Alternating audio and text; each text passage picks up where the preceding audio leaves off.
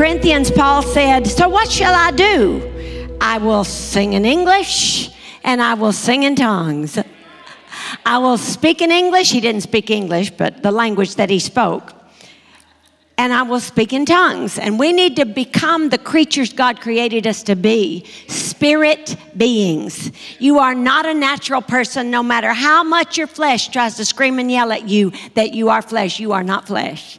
You are housed in flesh, and one day you're just going to shed it like a snake sheds its skin. One day you're just going to shed it unless, and I think this is much more predictable, Jesus comes first and we are raptured in our flesh bodies. And for the longest time, now I'm a contemplator and you'll figure this out if you listen to me long enough. You can follow me on YouTube on Salem Family Ministries, and you're going to hear me talk like this all the time because I'm always thinking about the things of God. And just recently I got to thinking that when we are raptured, everybody who's gone before us, my daughter, our daughter that passed away 22 years ago with a brain tumor, she left her body here. My daddy, our daddy, my sister Paulette's with me. Paulette, stand up and let everybody greet you this morning.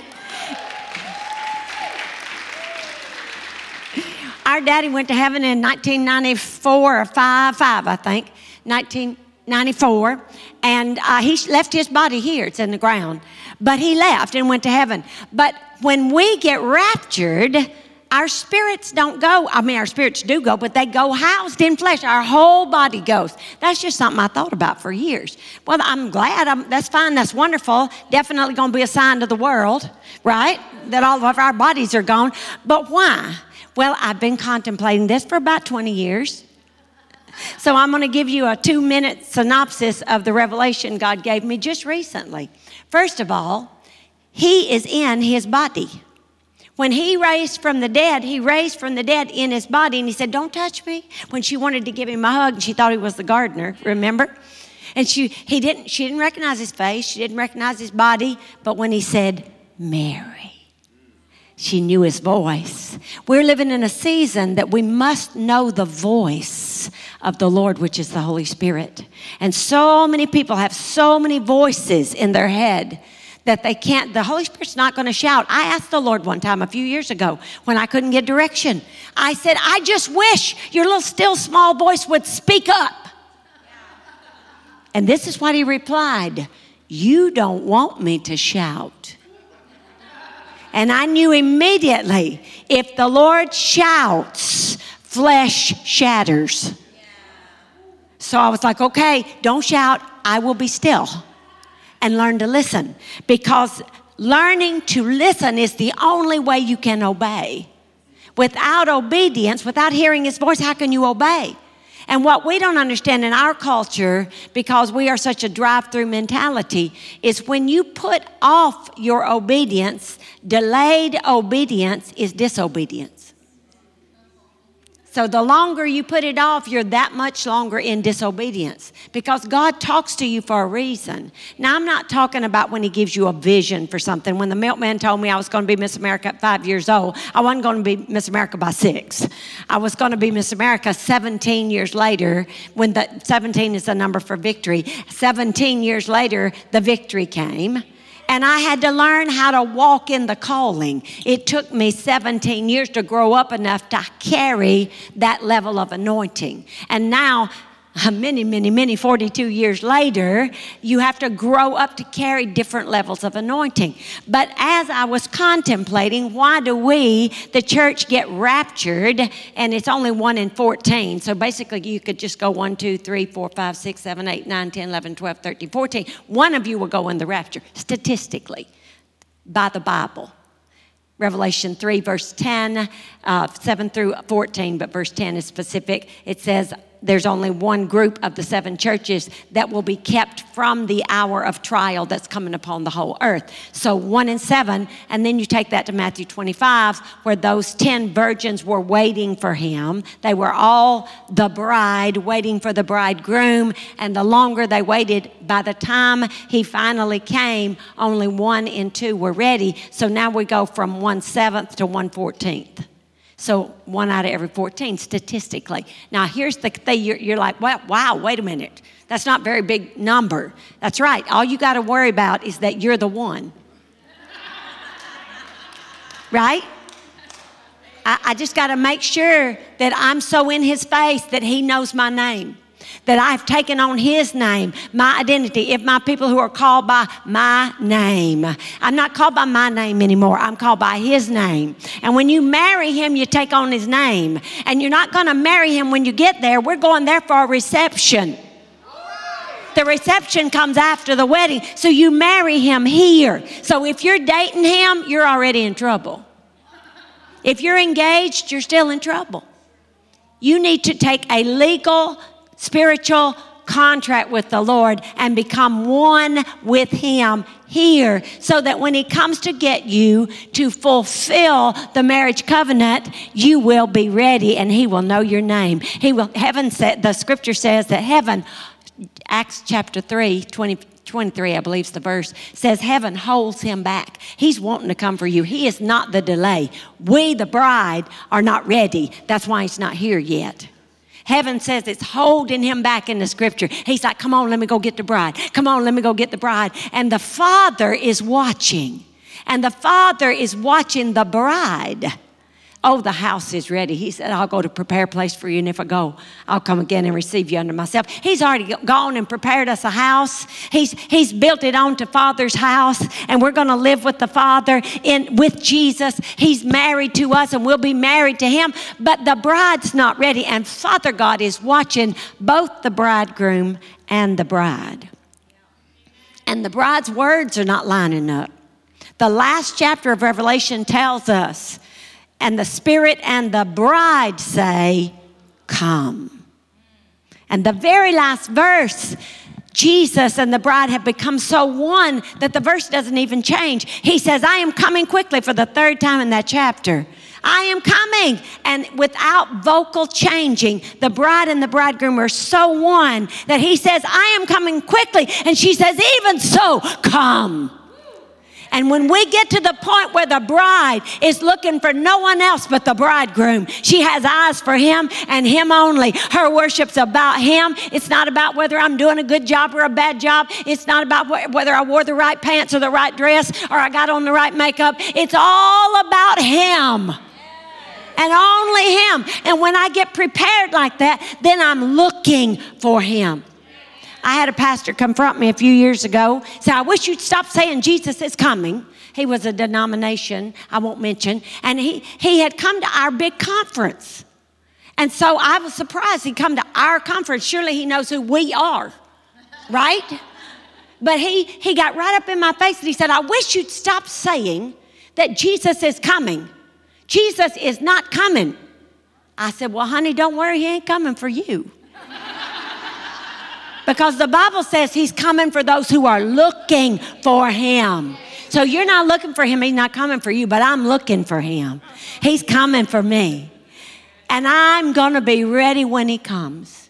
And I'm going to stay ready every day of my life. I've been saying this for 22 years. Jesus is coming. Jesus is coming. Prepare the bride. Prepare the bride. Awaken the church. Awake, O sleeper. Jesus is coming. We must be ready. And so we'll go up in our flesh because Jesus went to the Father, got his glorified body, came back, hung around for 40 days, y'all, playing with the disciples. And I mean playing because I'm talking, he walked with two of them on the road to Emmaus all afternoon and never let them know who he was. That's the funny thing about a glorified body. It does a little bit of shape shifting. The voice never changes, but the appearance can. And you must be careful that you know the voice of the Lord, because in the last days, the Antichrist will come and he's going to say he's the Lord and he's going to use the name of Jesus. We must know his voice. He cannot duplicate his voice, for his voice is his spirit on the earth. We must be in tune with his voice so we know him.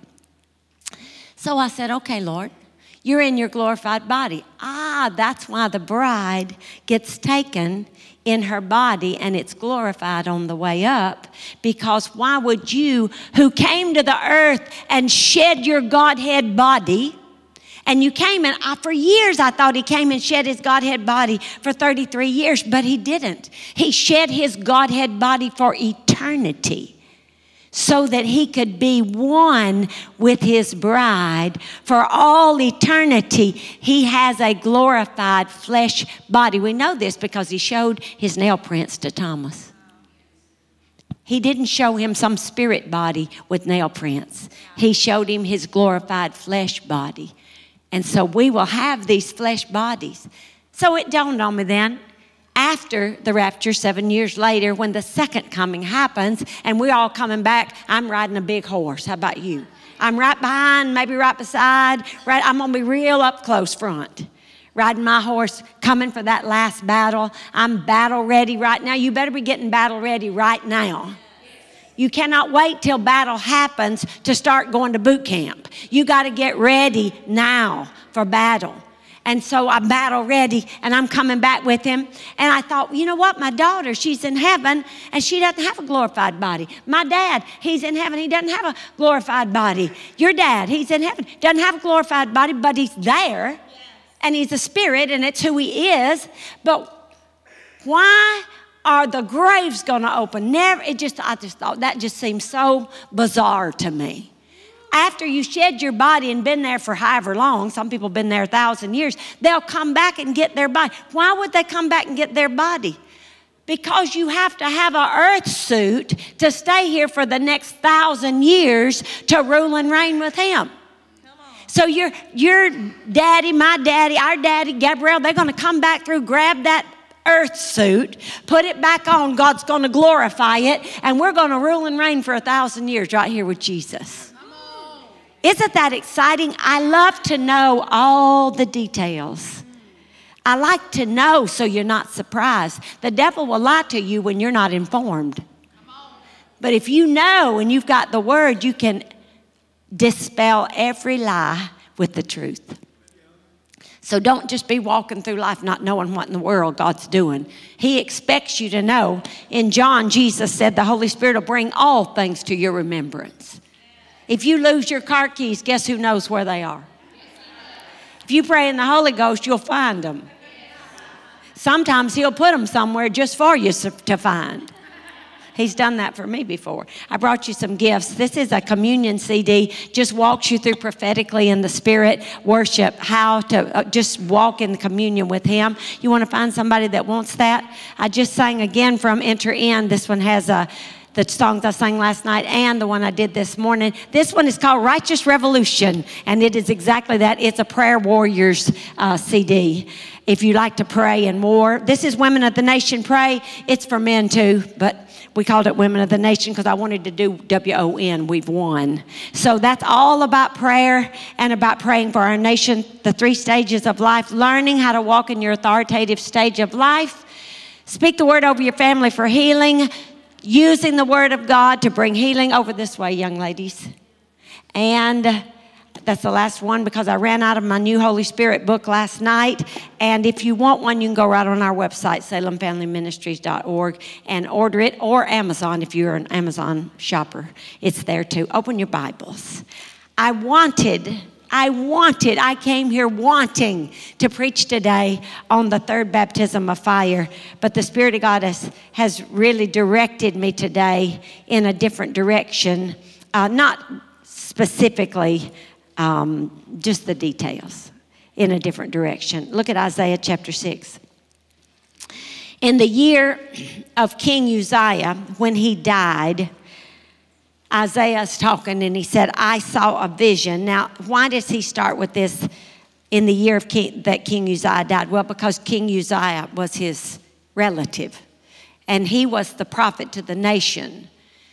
And so his cousin or uncle was the king, and he was the national prophet, Isaiah was. And he said, in the year that King Uzziah died, I saw in a vision the Lord sitting on a throne, high and exalted, with the train of his royal robe filling the most holy part of the temple.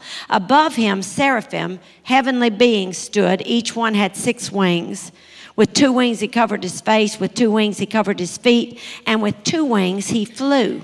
And one called out to another, saying, Holy, holy, holy is the Lord God Almighty. The whole earth is filled with his glory.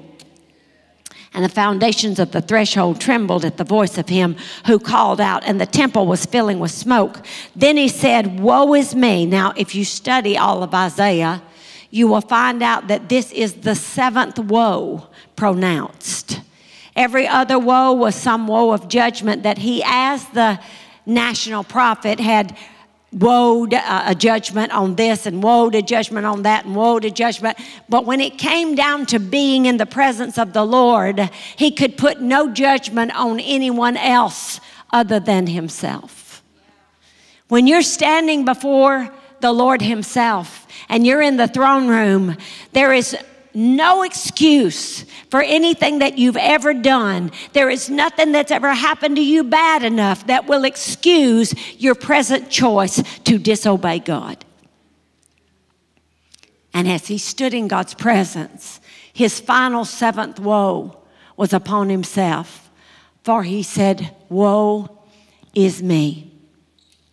For I am, the Amplified says, ruined or undone. For I am undone, I am ruined, because I am a man of unclean lips, and I live among a people of unclean lips. And this particular verse I love in the Passion Translation, because he says, I am a man that speaks incorrectly. I am a man that speaks completely wrong, and everybody I know talks just like me. And that's what he's saying here. I am not speaking the way you created me to speak. And everybody I know talks just like me. So it's very hard to correct my speech when everybody talks just like me. And you can get so caught up and you start talking like the world, and you start acting like the world, and you start repeating what the world says, and you start saying, you know, America's going to hell in a handbasket and everything's going wrong. No, that's not God's voice. The Holy Spirit is praying the will of heaven to the earth, and your interpretation should be prophesying not the demise, but the rebuilding of, the restoring of, the repairing of. For we are going to be here for 1,000 years and rule and reign. Why would you speak evil of the land that you need to be on during those 1,000 years? Why would you diminish the power of God? I love what these angels, they are not from heaven speaking to the earth. They have brought the throne room down to earth here in Isaiah. Same thing happened in Ezekiel chapter 1 and Ezekiel chapter 10. Same vision in a way, same details. The angels had 3 sets of wings. But in John, Revelation chapter 4, when John was caught up, it said, come up here and I will show you things that are about to take place. God wants you to know what's about to happen. He doesn't want to keep you in the dark. He wants you to know, but you're going to have to come up here to see what's happening in front of you. You cannot stay down low. You cannot live in the world's system. You cannot operate by the world's kind of thinking. You cannot operate in fear and doubt and unbelief and expect for God to show you what's about to happen. You got to step up out of the world's way of thinking. You got to step up out and start speaking how God talks. God talks beautifully. God talks future. God talks restoration. Here you find out that Isaiah's words changed simply because his focus changed. He started out in the year that my uncle died, and then boom, I was in the presence of the Lord. The moment you get in the presence of the Lord, there's no more looking back. The truth is there's nothing behind you in the presence of the Lord. It's all now and tomorrow. There's no yesterday. Micah says that he takes your sins, he bundles them up, he throws them in the sea of forgetfulness. So why do you keep fishing there? He does not know what you're talking about, so flush it and let it go. Isaiah had to turn loose of his past to be able to move into his future. And the first thing God showed him was a vision. And that vision was of what is real on the earth. He showed him the presence of God, the throne room of God in the very midst of who he is. And in the presence of God, the angels were crying out truth. What was the truth? Holy is the Lord. The whole earth is filled with his glory. It didn't say that the heavens are filled with his glory. It didn't say that the first heaven, the second heaven, the third heaven filled with his glory. It said the earth is filled with his glory. It didn't say the earth was filled with his glory. It didn't say the earth is going to be filled with his glory. The scripture says that the angels cried out, the whole earth is filled with his glory. We are in the year 2020 began a new decade. 20 is the number for the redeemed. We began a decade, 10 whole years laid apart, set apart for God's redeemed people. Let the redeemed of the Lord say so. It's all about what you say in these 10 years. Let the redeemed of the Lord say so. Here it is. We started the year and then the decade of the redeemed. And it was the double redeemed 2020. Redeemed. The year of the redeemed, walking out redemption. And then we entered into 2021. And 20 still means the decade of redemption. And it overlaps the Jewish decade of 5780. We're now in 5782 in the Jewish calendar. But the 80 in the Jewish way to read, you read right to left. So 80 would actually be the first number you read, 5780. 80. 80 means mouth in Hebrew. It's the 17th letter, it's the pay, and it's 17 means victory, and 80 means mouth. So when God says, let the redeemed of the Lord say so, and we began that year in September of 2019, God says this is the beginning of the redeemed arising and using their mouth to declare the glory of the Lord. Yes. And so we began that. And then 5780, 7 means it is finished, and 5 means grace. So then you say exactly how God is saying these numbers. It is the year of the redeemed's mouth crying out, it is finished, with the grace of God coming forth.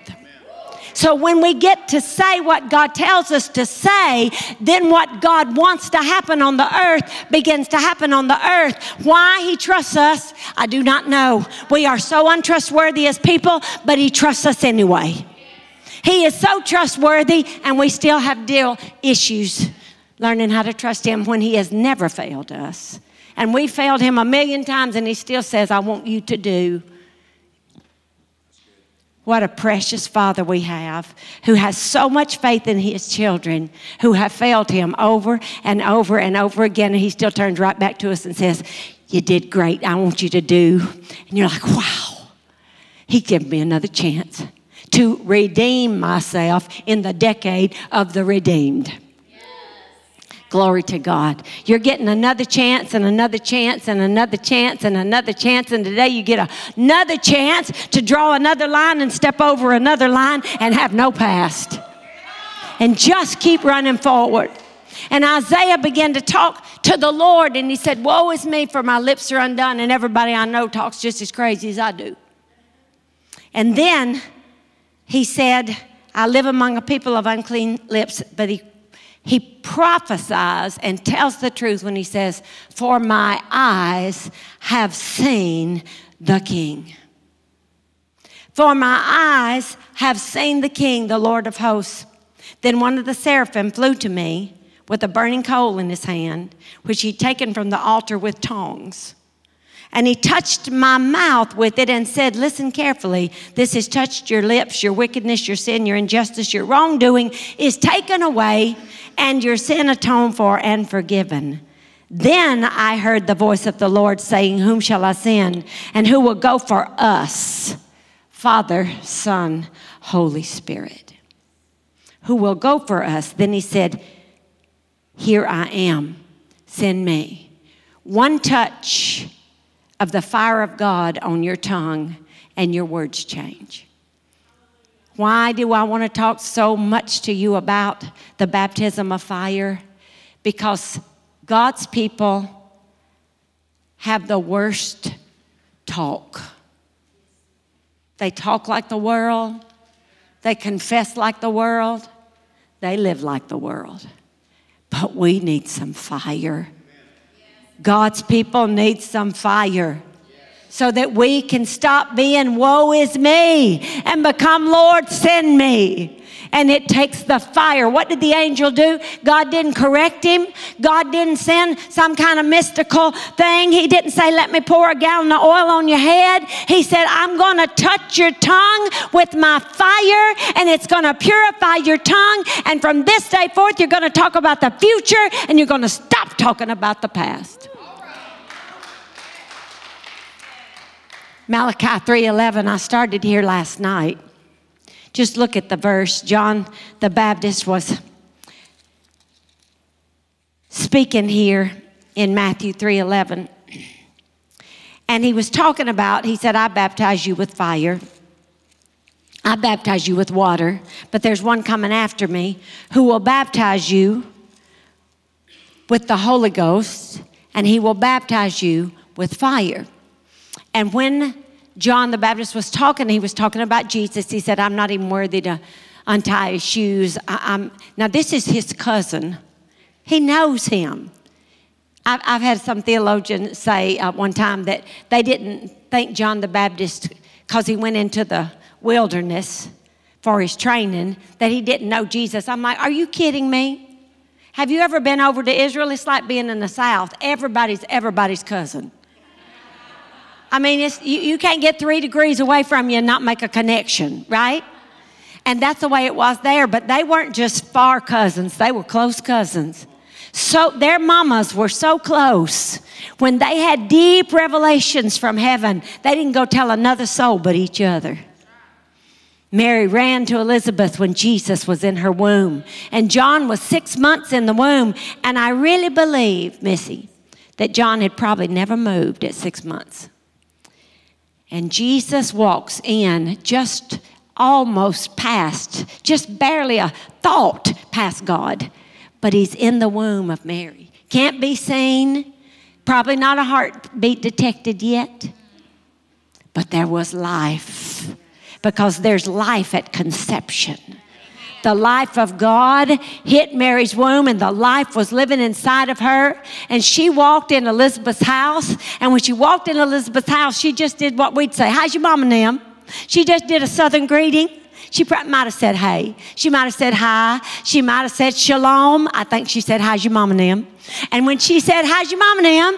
John began to leap up and down inside of her womb. And the scripture says in Luke chapter 1 and Luke chapter 2 that John was filled with and controlled by the Holy Ghost even in his mother's womb. And I believe that when Jesus walked in the very presence of the room, John knew that Messiah was here and his purpose was completed, because Mary could have said no.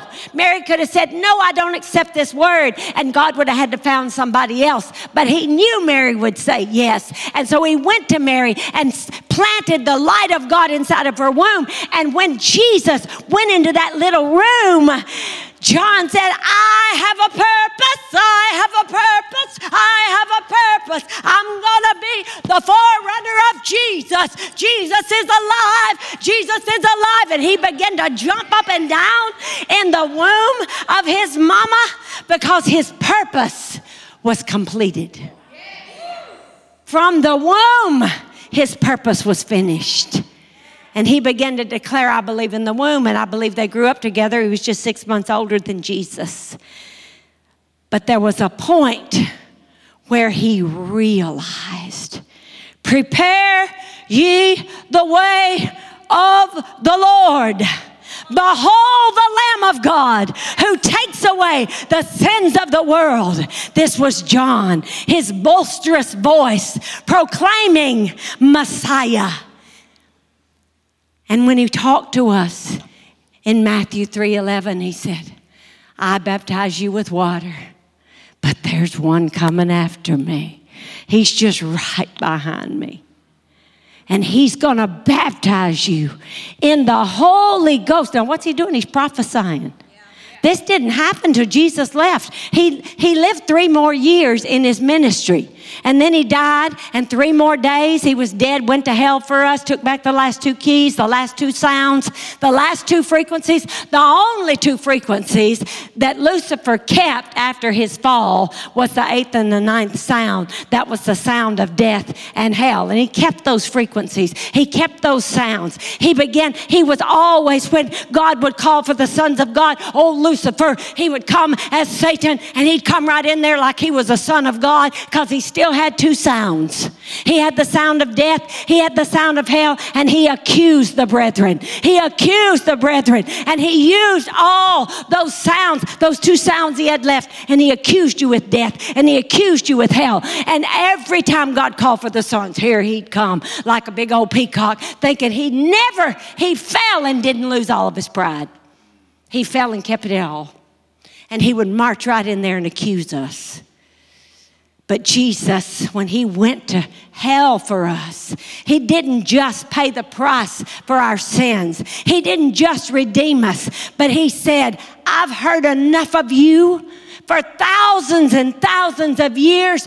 Give me your last 2 sounds. And he took back the frequency. He took back the sound wave of death. And he took back the sound wave of hell. And he said, give them to me. And I just want you to know, read your Bible, he didn't give them to us either. So every time you try to pronounce death on somebody, every time you try to pronounce a judgment on somebody, just know that you're using Satan's keys, that God sent Jesus to take them back from him. And you know what happened on the cross? Not only did God redeem you, but he silenced Satan forever.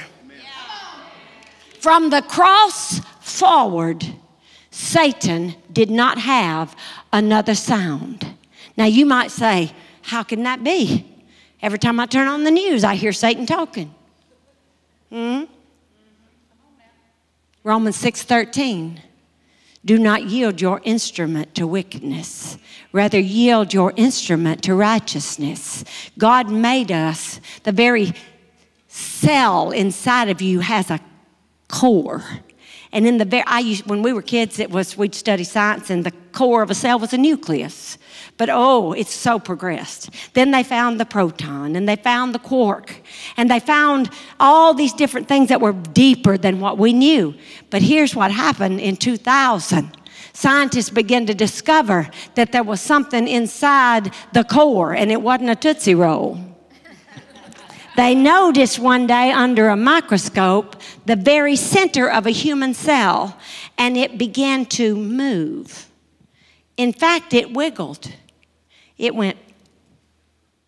And when they finally were able to identify what the wiggle was, it was a sound wave. God spoke you into existence. When he made you, he created an instrument inside of you. You were created to take the place of eternal worship. There's sound inside of you. That's why you can't deny your sound. You may say, I can't sing a lick, but you've got a sound that is amazing to the King. You may be the kettle drum. You may be the snare. You may be the triangle. You may be the cymbal. But that sound that God put inside of you, Satan's been trying to silence you from the day you were born, because that sound that you've been given, that frequency, that sound coming out of you brings down a demonic stronghold where you've been planted on the earth. And when you're silent, it stays in place because you thought you had to sound like pastor.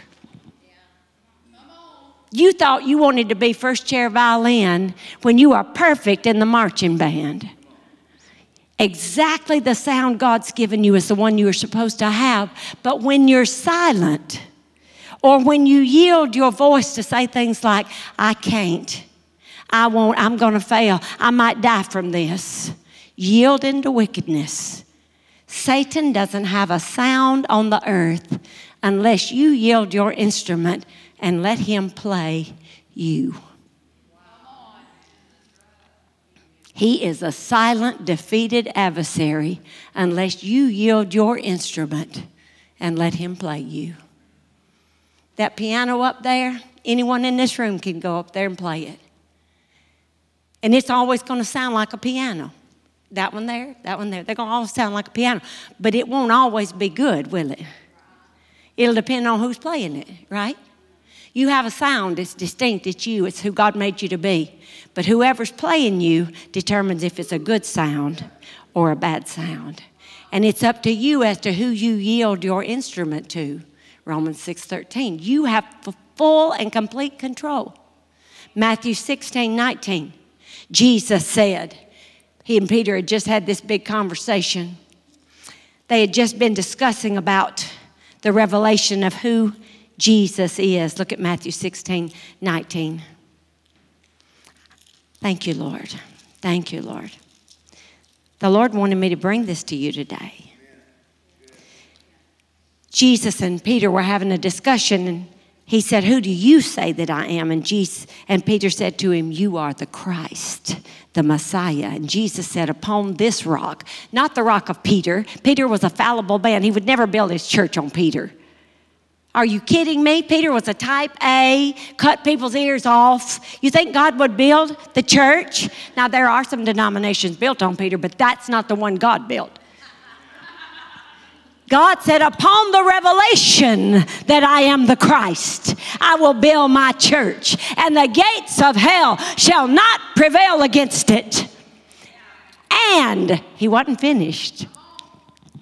Verse 19, and I will give you the keys of the kingdom. Whatever you bind on earth will be bound in heaven. Whatever you loose on earth will be loosed in heaven. And I've quoted that scripture for years. We find it again, Matthew 18 and 19.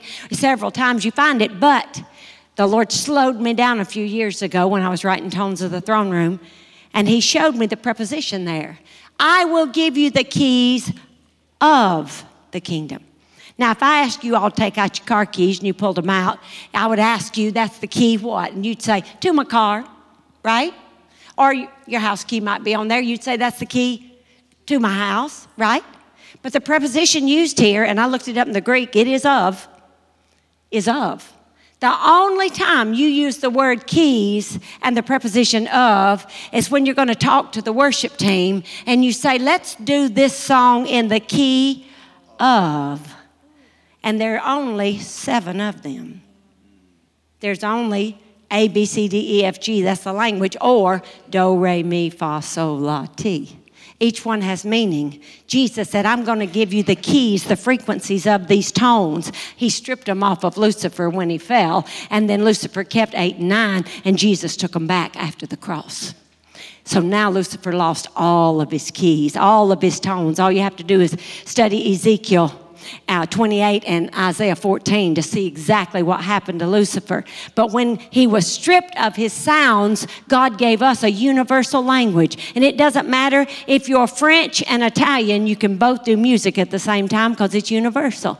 It doesn't matter if you're Chinese and American, you can all do music because it's a universal language. It's based on 7, an alphabet of 7, God's perfect number.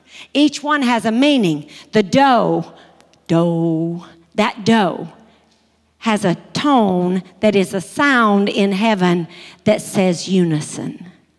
And when you get on unison with God's sound, then everything in your life can be built perfect. Because now you sound like God. You don't sound like you anymore. You've been filled with the Holy Ghost. You got a sound of heaven inside of you if you were here last night. Now you don't sound like the earth. You sound like heaven. You're in unison with God. When you pray the will of God. You don't pray your own thoughts or your own ideas. You're not all half-cocked doing all kinds of stupid things. You're praying heaven to the earth because you have been given keys that you're using. Unison. Do, re, unity. Number 2. Do, unison, re, unity. Mi, number 3, the bride. Do, unison, re, unity. Mi, the bride. Fa, number 4, the earth. It's all Hebrew. Do, unison, re, unity. Mi, the bride.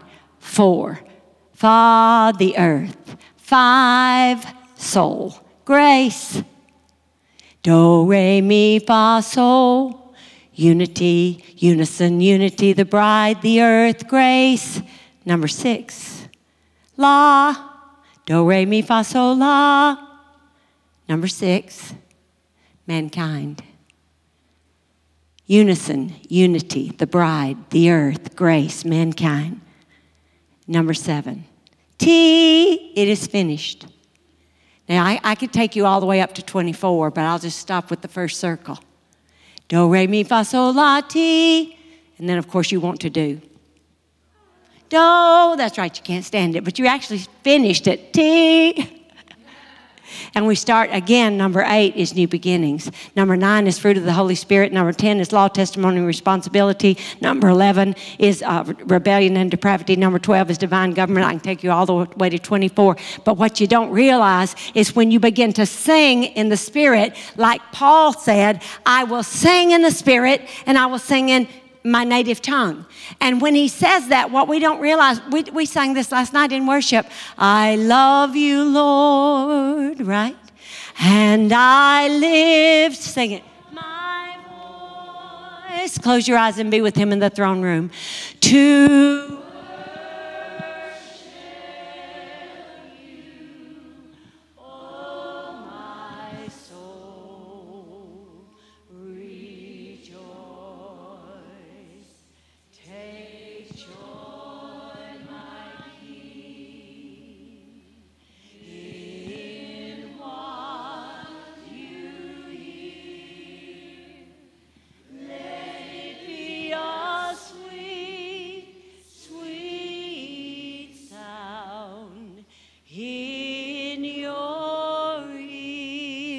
may never have done this before, but you can sing that beautifully in tongues.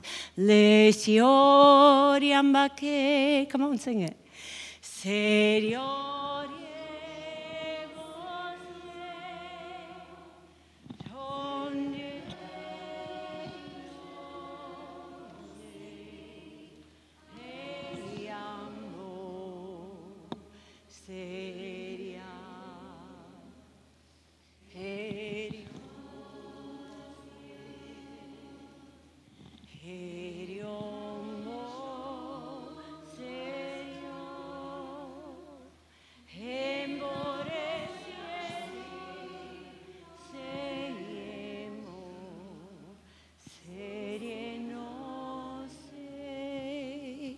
And what you don't realize is that was singing the perfect will of God to the earth.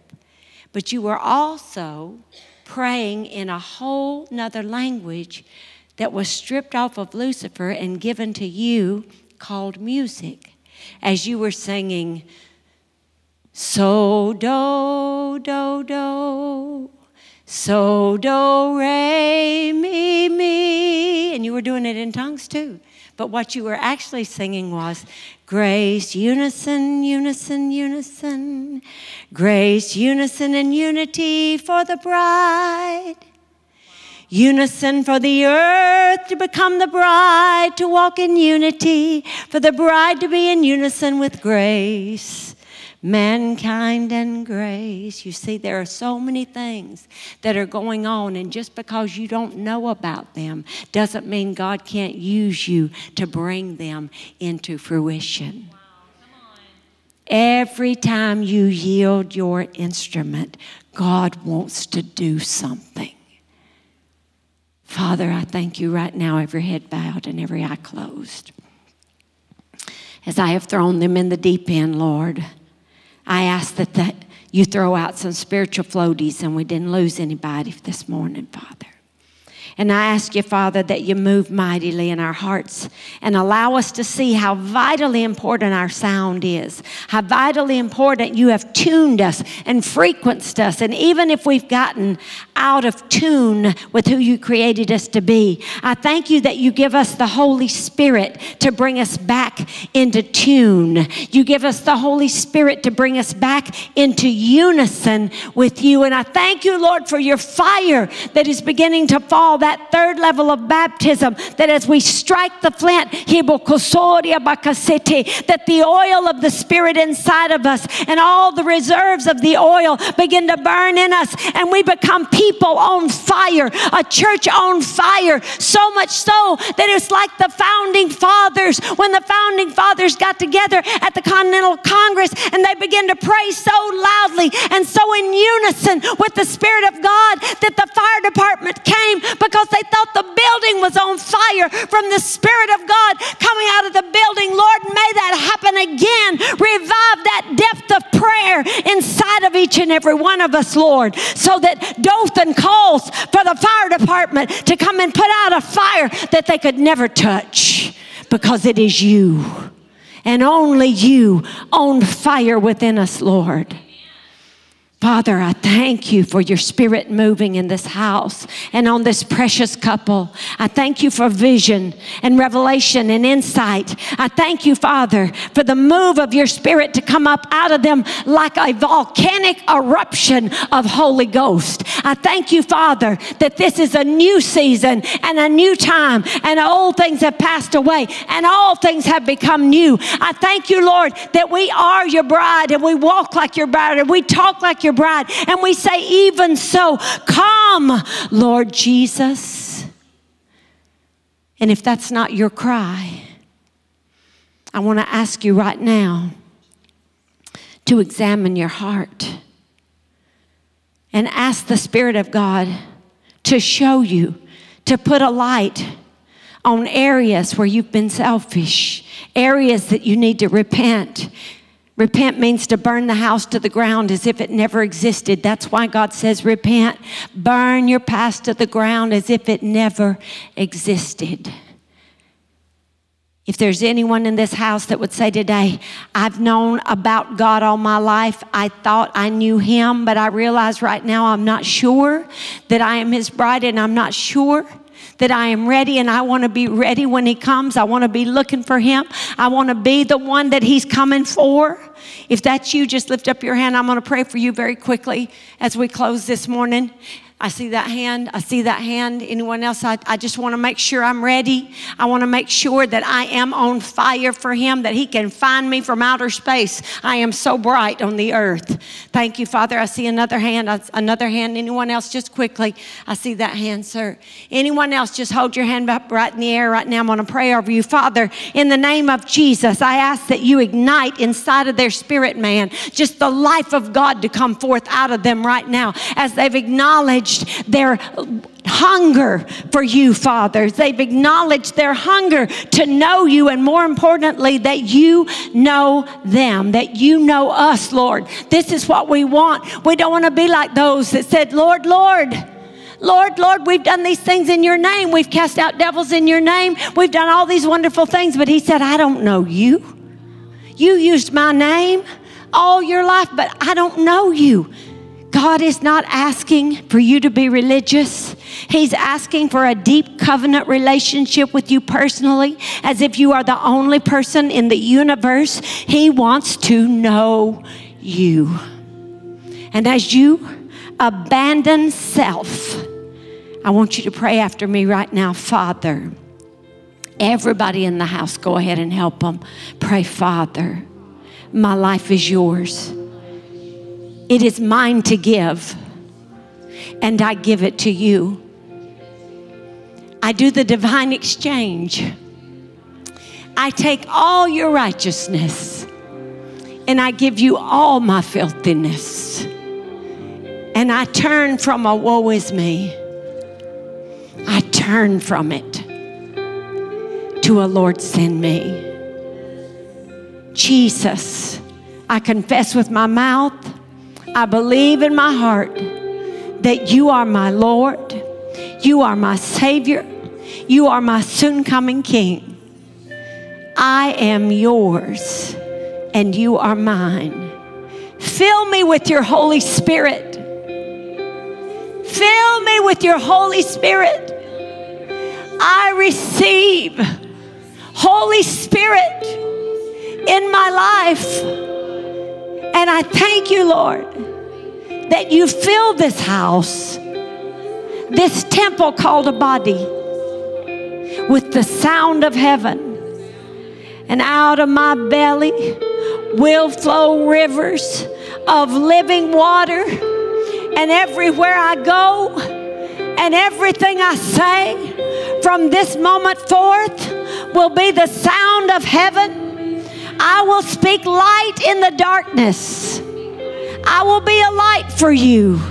I will be your sound, your frequency, your glory is housed in my body because Shekinah lives in me. Set me on fire, Lord. Set me on fire. I receive the baptism of your fire. Purify me. Purify me. Tell him. Purify me. Tell him. Purify me. Tell him, purify me. Ask him, purify me. Set me on fire. Purify me. Purify me. The fire of your presence come. Purify me. Purify me. Purify me right now. I'll be a walking, talking fire starter, fire walker, fire talker from this day forth. Thank you, Lord, you use me to start the fire of your Spirit everywhere I go. For the rest of my life, I'm on fire with life. I am not dying. I am living. Every day that I live, I will live and not die. I will live and not die. And I'll be filled with the power. For you shall receive power when the Holy Spirit comes upon you. And you'll be the power walkers every day of your life from this day forth. In the mighty name of Jesus.